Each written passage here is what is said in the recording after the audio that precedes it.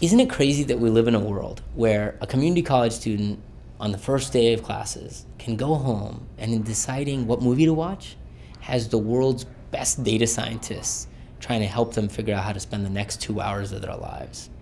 But in deciding what class to take, basically on how to spend the next 3 months of their lives, they're left to their own devices.